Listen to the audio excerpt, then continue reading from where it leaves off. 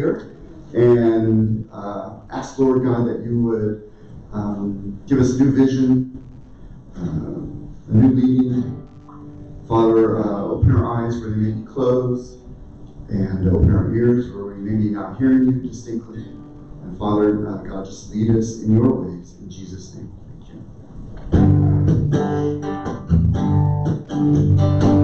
To the Lord, God is King, love endures forever. God is glorious above all things, His love endures forever.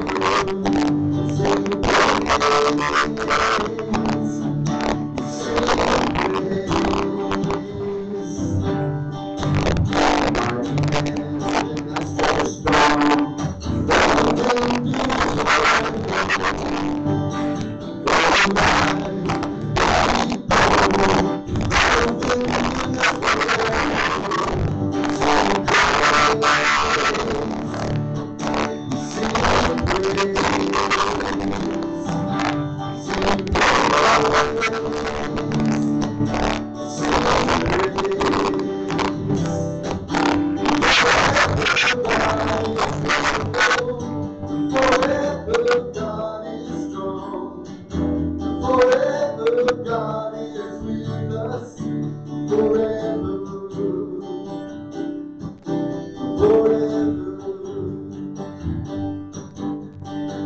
from the rising to the setting sun, His love endures forever. By the grace of God, we will carry on. His love endures forever. Sing praise, sing praise, sing praise, sing praise. Forever God is faithful, forever God is strong, forever God is with us, forever.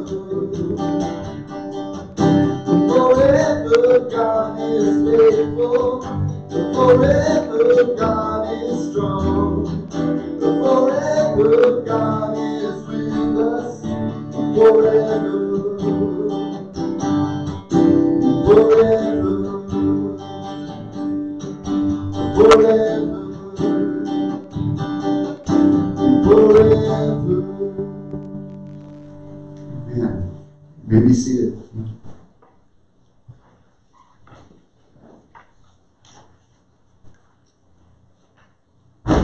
Thank you, Steve. Trip myself.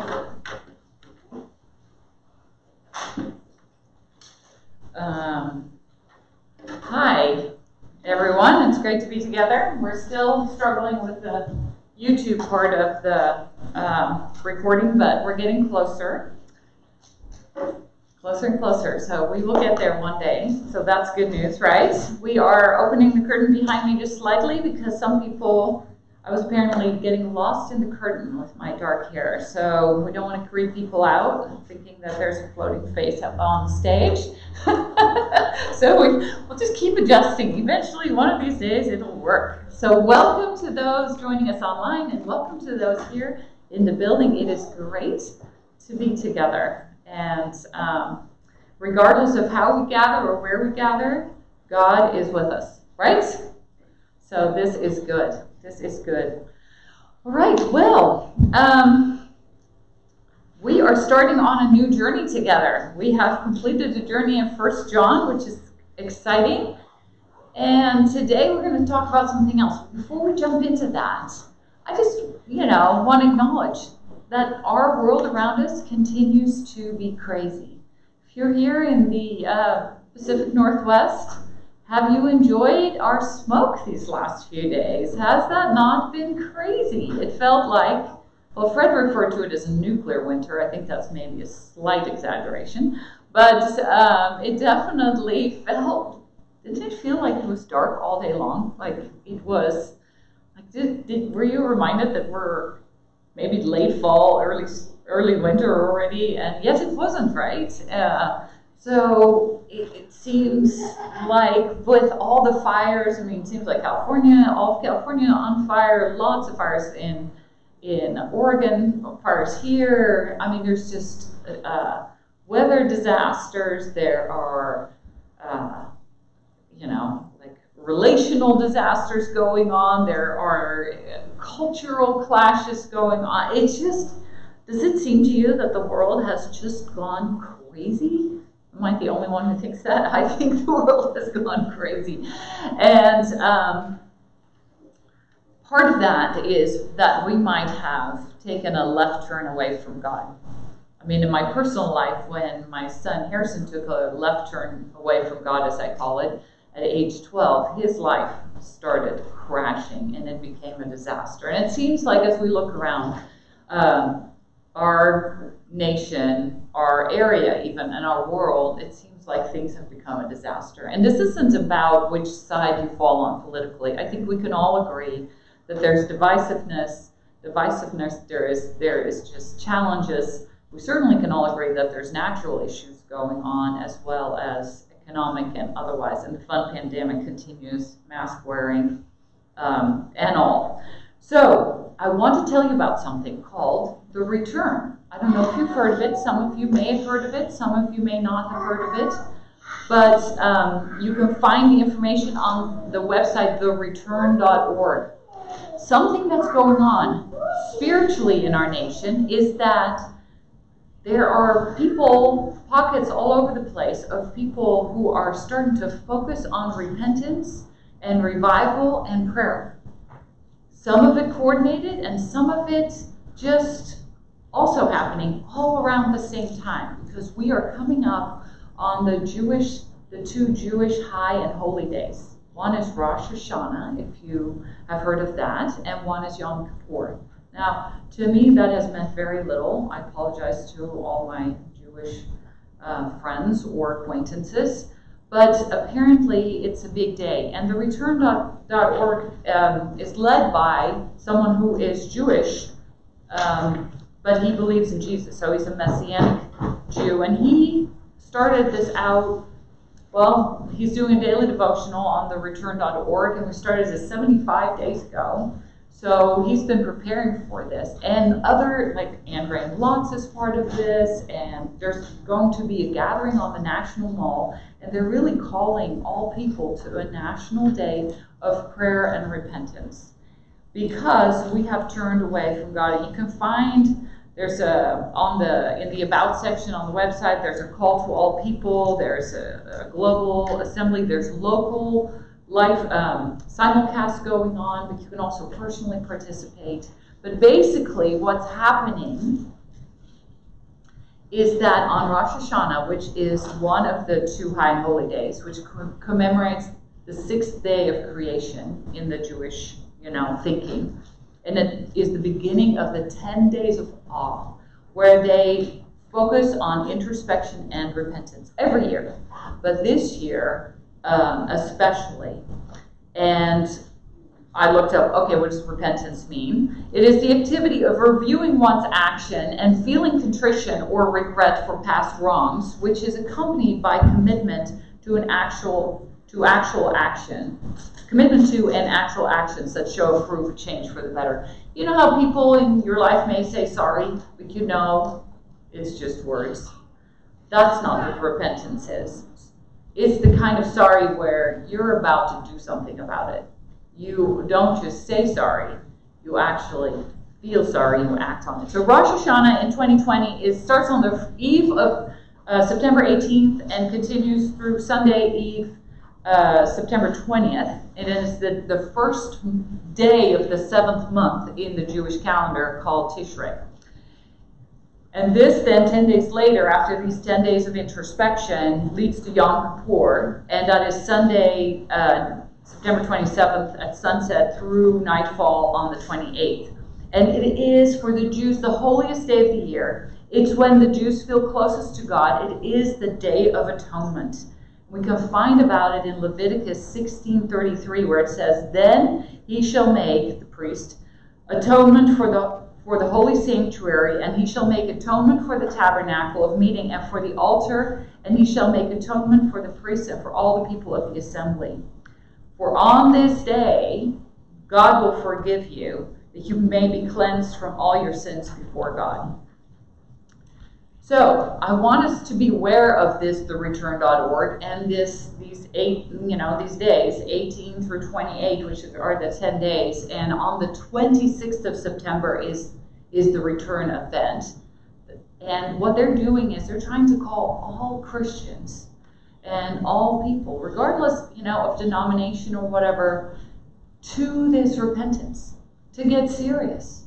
Because Jonathan Kahn, that's the guy who's leading this, feels that this may be one of a few times in our lifetime where, and this is being a very critical time, where if we don't, the consequences are going to be on our own head. And I don't know about you, but it doesn't look like we're going in a super good direction right about now.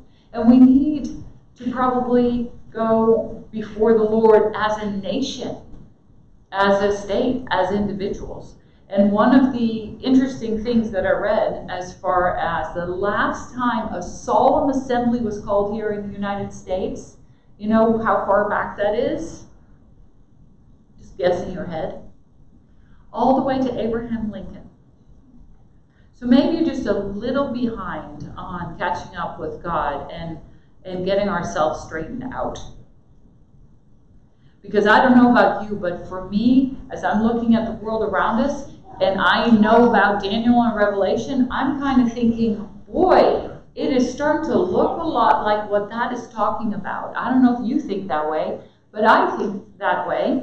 And maybe that says more about me than what's going on. But regardless, I would like us to invite us to check that out. We're going to send out a 10-day prayer guide starting from the 18th. And if you want to follow along, great. If you don't feel called to participate in this, that's totally your choice. But I want today to focus on repentance and next week to focus on revival, because it also ties in with where we're going to go in our series. And we're going to start in Galatians. I really feel like God has led us to Galatians. And boy, would you agree with me that the Apostle Paul may know a little something about repentance? You probably know the story about him. He was probably born in 5 AD, or I don't know what the new letters are. I'm just going to call it AD. That's what I know. That's what I grew up with. I'm sure there's better ways to say it. He was a Benjamite. His father was a Pharisee. He was born in Tarsus. He was a Roman citizen. We know all this from the Bible. He had a sister in Jerusalem, and a nephew was mentioned. He learned tent making, but at about age maybe between 10 and 15, so maybe even 12, 13, bar mitzvah age, he moved to Jerusalem to study under a man called Gamaliel. And we find Gamaliel in the book of Acts during the time that Peter and John are being questioned, and he's the one who cautions them, saying, if this move is from God, you're not going to stop it. And if it isn't from God, it'll stop itself. And so this Gamaliel is what Paul studied under. And so it turns out that Jesus probably was crucified in AD 30, which isn't normally what we think, because we think he started his ministry at age 30. 0 is when he was born, but it turns out he was actually born before 0. This is beyond my area of expertise, so don't ask me. But Pharisee, he probably became a Pharisee around the year 31, and he was passionate about keeping the law. He was a rule follower to the nth degree, right? I mean, you want to look in the dictionary next to the word rule follower, you could find the Apostle Paul, because he took the law and God's instructions super, super seriously. In fact, he became the chief persecutor of Christianity. He was alive and in Jerusalem while Jesus was preaching. He had certainly known of him. He probably was among the Pharisees calling for his crucifixion. We're not told that, but it stands to reason. Since he was in Jerusalem, he was the chief persecutor 1 year after the crucifixion already. and he was looked to. So we're told in Acts chapter 8 that he was there at the stoning of Stephen, the first martyr. The cloaks of the people stoning Stephen were at Paul's feet. He was still called Saul then. And he approved of the action. And then it says in Acts, and this would have been in the year 32, so only 2 years after Jesus died. And it says in Acts 8:2 that then a great persecution broke out. After the stoning of Stephen, it was like the gates, were swung wide open. It was just an all-out war against these followers of the way, as they were called, the way of Jesus. Those followers, they were trying to eradicate them because they messed things up.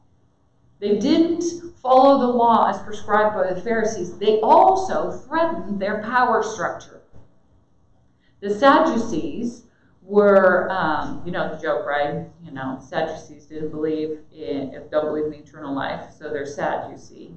So that's how you can remember that. And the Pharisees were the teachers of the law, and the Pharisees were the rule keepers. The Sadducees and the Pharisees didn't get along. The Sadducees were political leaders who were wealthy, and the high priest in that time of Jesus was a Sadducee, and his family was running the show. The Pharisees were the people who kept the law to the nth degree. Paul was one of those people, and so this great persecution breaks out. And 2 years later is when we are meeting Paul, and we're still called Saul then, on the road to Damascus, because he's apparently eradicated all the people he needs to eradicate, or has gotten things done in Jerusalem, and he's going to Damascus in Syria to get rid of the followers of the way there. You know the story. On the way there, he is traveling, and suddenly there's a bright light, and he is blinded.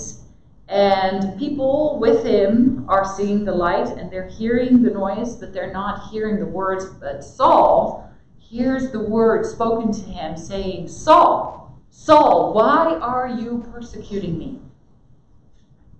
And Saul says, "Who are you, Lord?" And it's Jesus who says to him, "I am Jesus whom you are persecuting." This is the moment that Saul realizes that he's been on the wrong team. He was led to Damascus. This guy called Ananias was told by God, okay, there's a guy praying. His name is Saul. And you are going to go to him and restore his sight. And Ananias is like, God, I've heard of this guy. And he's the guy who's been persecuting Christians. Are we sure? And he's like, he is an instrument in my hands. You go. And Ananias goes. So 3 days, Saul fasts for 3 days, prays and fasts for 3 days. You can believe that there was a lot of repentance in that time. And then Ananias goes over and restores his sight. And Saul was baptized. And within days of his conversion, he preached in the synagogues and was trying to persuade his fellow Jews. Of course, then he got persecuted. So, can you believe the conversion? Can you believe that repentance? I mean, he wasn't an evil person in the sense that we think of evil. He wasn't someone who was a Satanist. He was trying to follow God to the best of his ability. He was trying to do everything right. He was ultra-religious. And he was completely wrong. I mean, that is scary to me, because I can be very convinced that I'm on the right track. Does that happen to you? And what if we can be just as wrong as Saul? Is that not a little bit intimidating? And so, in Joel 2:12 through 13, God is calling his people to repentance, because we all go astray. Right now we live in a world that says that right is wrong and wrong is right, black is white and white is black, good is evil and evil is good. And we may think, well, we know, but we're still affected. It's still infiltrating us. We might become overly obsessed with focusing on the world, or we may be like me, trying not to think about it because I can't do anything about it anyway. Regardless, we might be affected by it more than we think. And Joel 2:12-13 is calling us to repentance. Now, therefore, says the Lord, turn to me with all your heart. That's what repentance is. With fasting, with weeping, and with mourning. Because even if we think we're all together, we're still sinning. Because right there, you're sinning because you're proud. I mean, it's kind of sucky to be a human. I mean, no matter which way you turn, you're going to miss the mark, right? And as a people, maybe you yourself are in the habit of regular asking for forgiveness and repentance. But as a church, we need to repent and ask for forgiveness so that there's nothing hindering what God wants to do. As a school, we need to repent and make sure there's nothing hindering God from doing what he wants to do. As a city, as a state, as a nation, we need to repent together. So God says, rend your heart and not your garments, because they used to pull apart their robes, in the sign of repentance. And he's like, don't ruin your clothes. That's not what it's about. Tear your heart open. Stop being hard of heart. Return to the Lord your God, for he is gracious and merciful, slow to anger, and of great kindness, and he relents from doing harm. The return uses the passage that if you were involved with the Promise Keepers movement at all, you will know this one. It's in 2 Chronicles 7. When we get to 2 Chronicles 7, we have seen that Solomon planned for building the temple in 2 Chronicles chapter 2, prepared and built, and then finally it was done. And so we catch up with that story in chapter 7 where it says, when Solomon had finished praying, because he had prayed for the dedication of the temple in chapter 6, fire came down from heaven and consumed the burnt offerings and sacrifices. That's pretty amazing, right? Whoa, this is the real deal. And the glory of the Lord filled the temple, so much so that the priests could not enter the house of the Lord, because the glory of the Lord filled the house. And when all the children of Israel, so all the people who followed God, saw that, they bowed their faces to the ground on the pavement and worshipped and praised God, the Lord, saying, for he is good, for his mercy endures forever. There is cults saying that their founder saw Father, Son, and Holy Spirit and had a conversation with him. Anywhere you read in Scripture where people come face to face with the one true God, the inevitable response is being on your face, in awe and in overwhelmness of his holiness. So that, after that, 7 days of dedication and 7 days of festival, and then the 8th day was the sacred assembly. Guess what month this was in? The 7th month. Same as the Rosh Hashanah. This happened during that same time. And after everything was completed, God appeared to Solomon by night and said to him, I have heard your prayer and have chosen this place for myself as a house of sacrifice. And the church is God's idea. And Jesus is the head of the church. This is the place he's chosen for himself as a house of sacrifice. This place and the church worldwide. And then he continues to Solomon, when I shut up heaven and there's no rain or command the locusts to devour the land. You know that there's locust plagues all over the place. They've gone from Africa to Asia. It's been pretty dry. We have had things burn up, right? We can relate to these things. Or send pestilence. That would be disease among the people. Are we dealing with pestilence right now? You relate to this story. If my people, and then he says this, if my people who are called by my name will humble themselves and seek my face and turn from their wicked ways, then I will hear from heaven and forgive their sins, and get this, and heal their land. If my people who are called by my name will humble themselves and pray and seek my face and turn from their wicked ways, then I will hear from heaven and will forgive their sin and heal their land. This was also what was used to Promise Keeper. I don't know if anybody here went, but Fred went during that men's event on the ball. There were over 1 million men there, and this was used. And he said that the men were bowed down with their faces to the ground. You could hear a pin drop. It was silent. I think that's what they're going to do on the 26th. They're going to bow their faces to the ground and humble themselves and pray and seek God's face and turn from their wicked ways. And then God will hear from heaven and forgive their sins and heal their land. And he continues to Solomon, now my eyes will be open and my ears attentive to prayer made in this place. It is serious, people. It is a serious time. And we can either go, oh, whatever, or we can say, it is time. One of my favorite books, I know we're not in Galatians, I just told you we're going to get in Galatians, told you a little bit about Paul, but I'm talking about repentance. And Paul certainly didn't make excuses for his previous life. In fact, he says, I'm the worst of all sinners.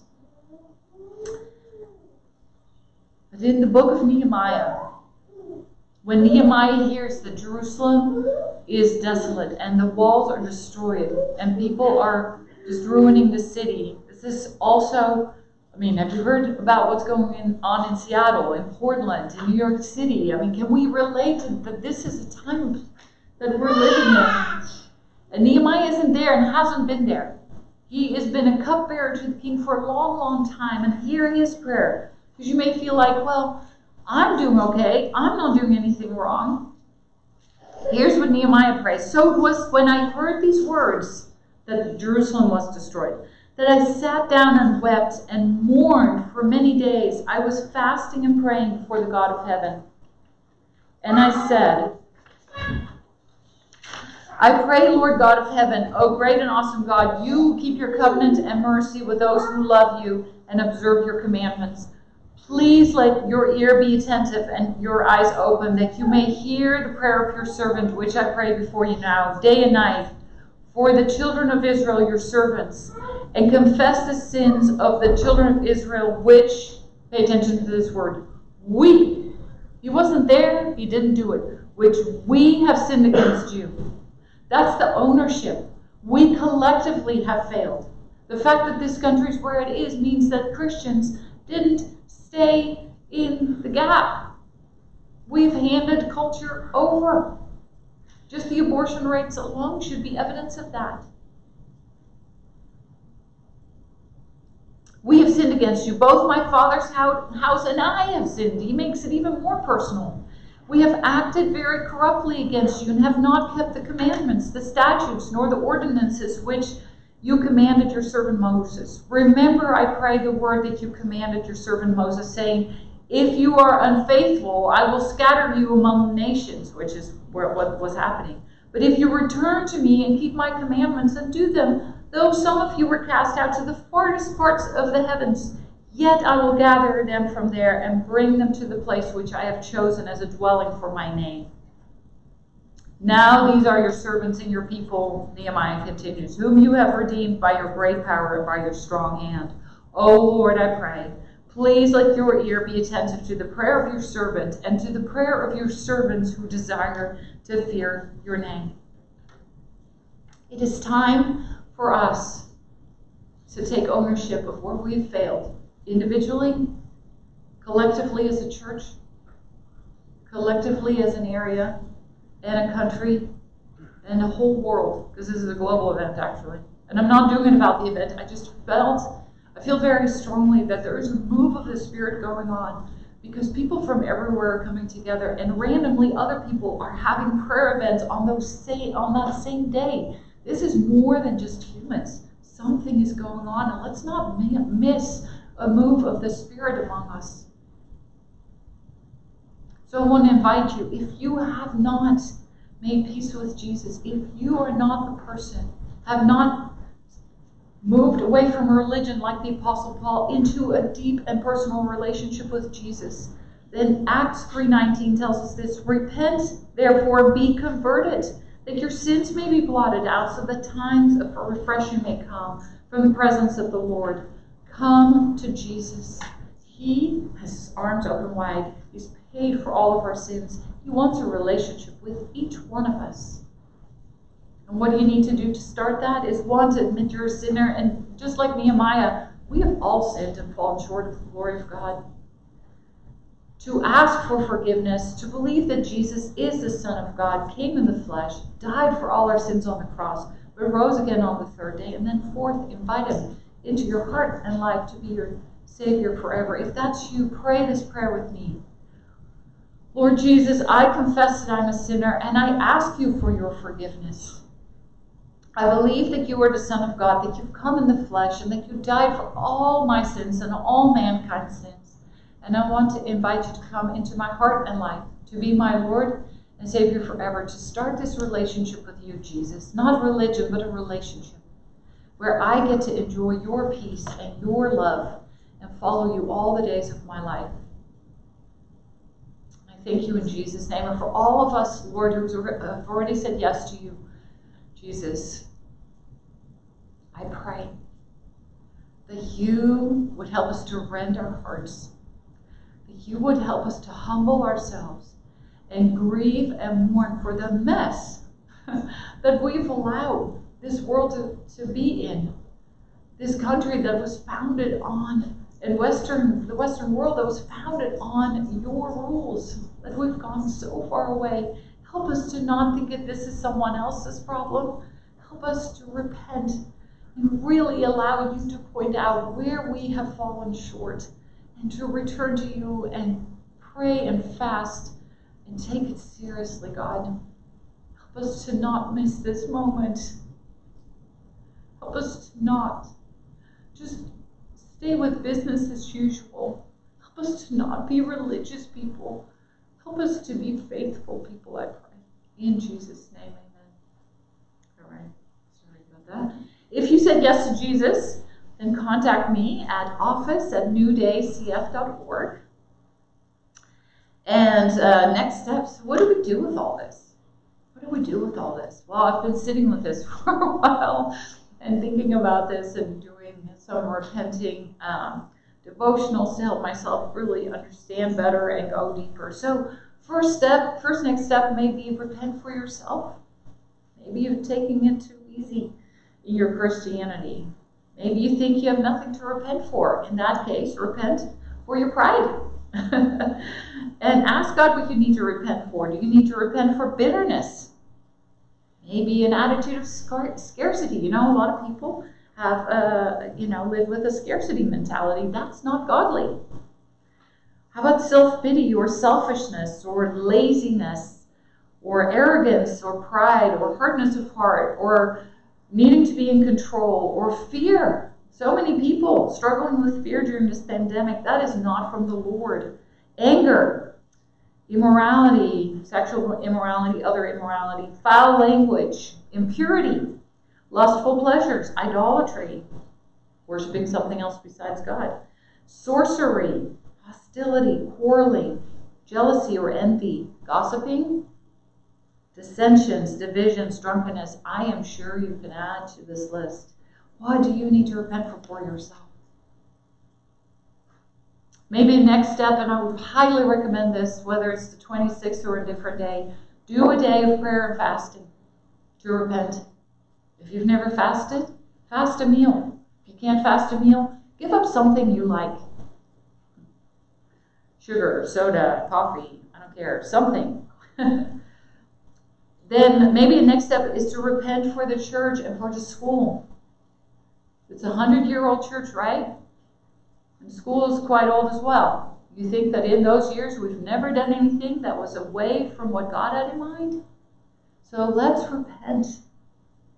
Collectively, get on our knees and make sure that we are following God absolutely. I don't know what God has for us. It's not my job. That's His job. My job is to follow and then lead. It's not my job to decide. You realize that. It's not your job to decide. Let's repent and then follow the Lord passionately. Let's repent for our city and state, because it is crazy. Good is not evil and evil is not good. And then let's repent for our nation and maybe even our world. Here are some verses, and I think they're going to show up in your comments as well online. Nehemiah 1, 4 through 11. You want to read that prayer? Nehemiah 1, 4 through 11. Also, Ezekiel 18, 29 through 32 is a great section about repentance. Joel 2, 12 through 13, and then 2 Chronicles 7, 12 through 15. Do not miss the moment. God is up to something. Let's not miss it. This may not happen again in our lifetime. And I, for one, don't want to be struck down because I was stupid. How about you? Okay, we used to say when Harris was growing up that we're not allowed to say stupid, so, okay, sorry. I'll have some announcements later, but Steve, please lead us in some worship as we ponder these thoughts.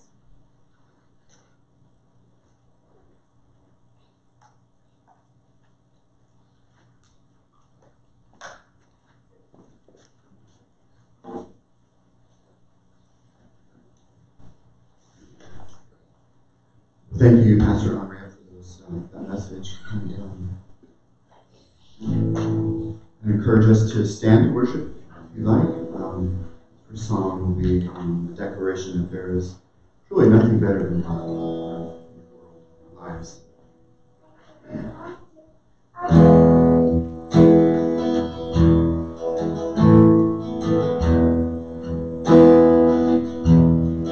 I searched the world.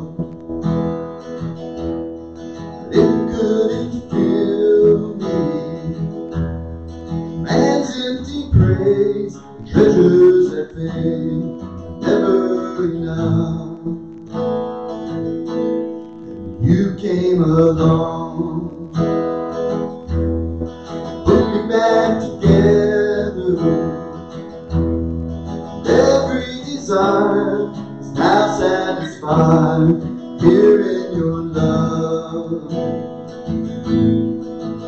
Oh, there's nothing better.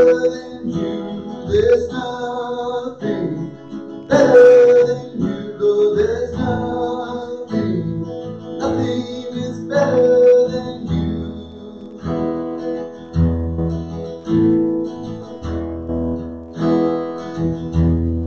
I'm not afraid to show you my weakness, failures and flaws. You see them all, you still call me friend. 'Cause the God of the mountain is the God of the valley. There's not a place where mercy and grace won't find me again. Oh, there's nothing better than you. There's nothing better than you, Lord. There's nothing is better than you. Oh, there's nothing better than you. There's nothing better than you, Lord. There's nothing is better than you.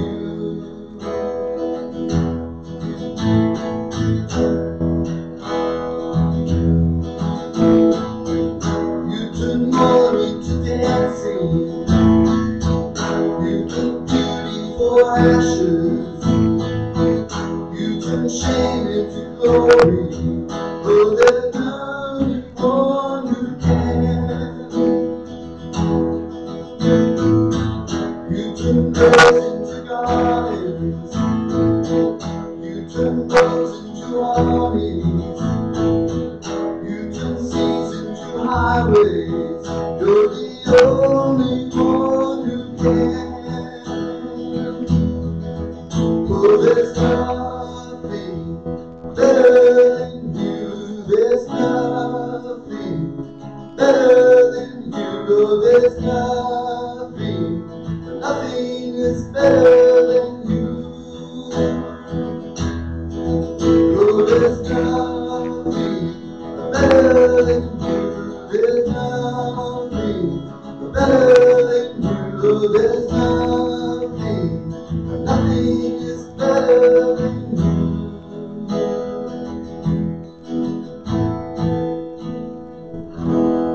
Amen. Can we all say amen to that?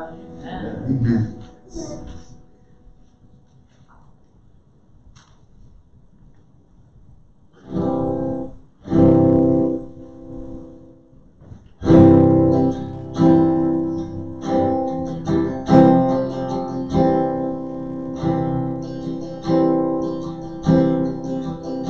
He who was before there was light walked across the pages of time.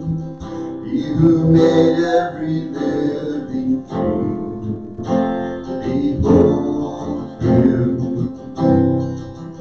He who heard humanity's cry left his throne to wake as a child. He became like the least of us. Behold him, Jesus, Son of God, Messiah, the Lamb, the roaring lion. Oh, be still and behold him.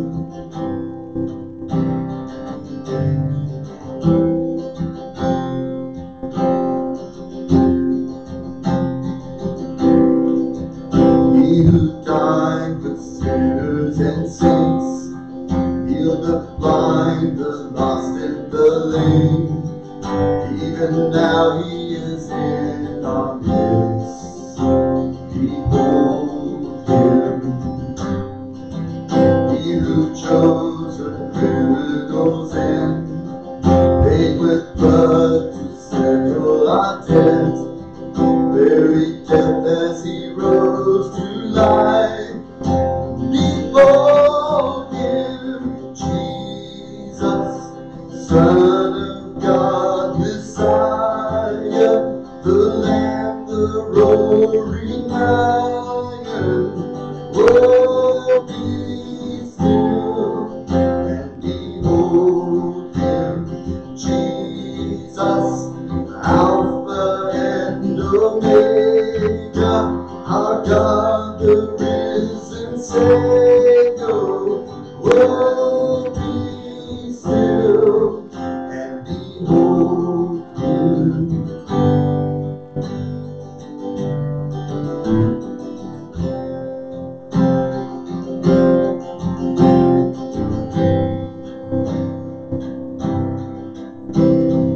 Holy, holy, holy is the Lord God Almighty. Worthy, worthy, worthy to receive all praise. Holy, holy, holy is the Lord God Almighty. Worthy, worthy, worthy to receive all praise. Jesus, Son of God, Messiah, the Lamb, the roaring lion.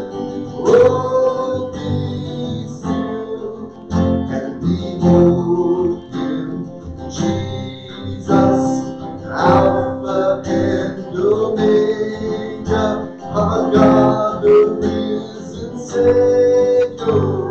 Oh, be still and behold him.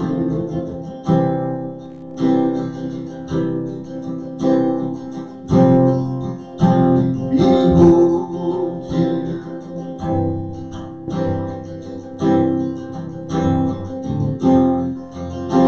Behold him.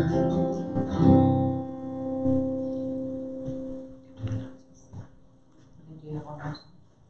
Yes. Right, we'll do announcements now, and then we'll have one more song. So, if you came prepared to give your tithes and offerings, if you're here, there's a black box on the on the wall on the way out. If you are online, then mail it to New Day Church or go to newdaycf.org and you can donate online that way. Office hours are back to fall. We're back to fall. Office hours. School is in session, and we had a great first week of school. Lots of kids. It was so exciting. I was here greeting families. It was really a great time. We're up to, I think, 1:30 maybe. Is that right? 129. Okay. I'm almost over that little edge, but please pray with us. We need still 5th, 6th grade teacher. We still need daycare workers. So office hours, Tuesday, Wednesday, Thursday, 9 to 3 for the church office if you want to come see us. And yes, so our first week was great. Keep praying for the school because you know what? Some people like wearing the mask and think we're not strict enough, and other people think we're too strict. So, good luck trying to please everyone. So please pray for the school. And then the women's Bible study starts tomorrow, Monday, the 14th at 7 p.m.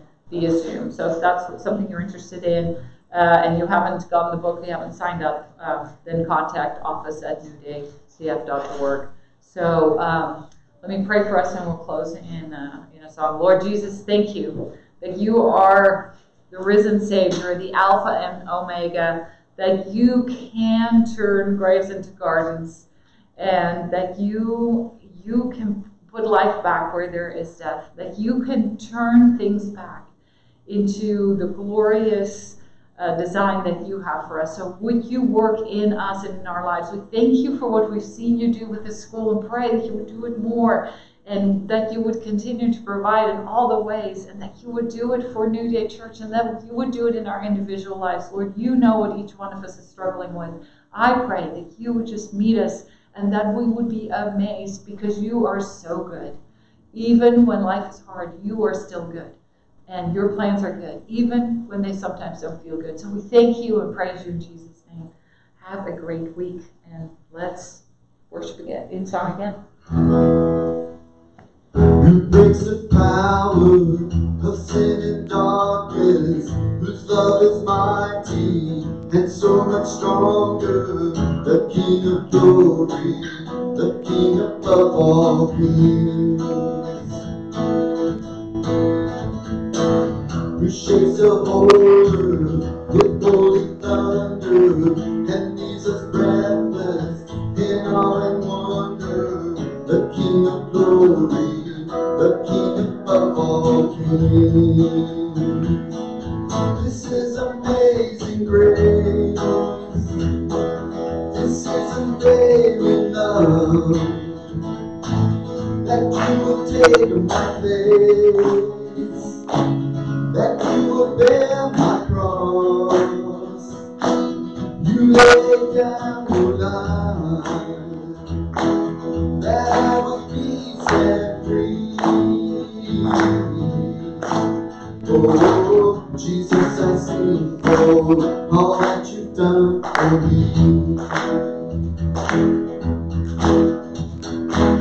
Who brings our chaos back into order, who makes the open a son and daughter, the King of glory, the King of glory, who rules the nations with truth and justice, shines like the sun in all of its brilliance, the King of glory, the King above all kings. This is amazing grace. This is unfailing love, that you would take my place, that you would bear my cross. You laid down your life, that I would be set free. Oh, Jesus, I sing for all that you've done for me. Worthy is the Lamb who was slain, worthy is the King who conquered the grave, worthy is the Lamb who was slain, Worthy is the King who conquered the grave. Worthy is the Lamb who was slain. Worthy is the King who conquered the grave. Worthy is the Lamb who was slain. Worthy, worthy, worthy. This is amazing grace. This is amazing love. That you would take my place. That you would bear my cross.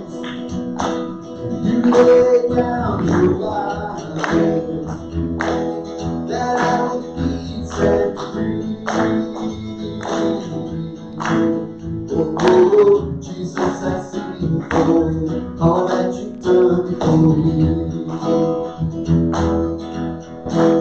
Oh, Jesus, I sing for all that you've done for me. Amen to that. God bless you this week.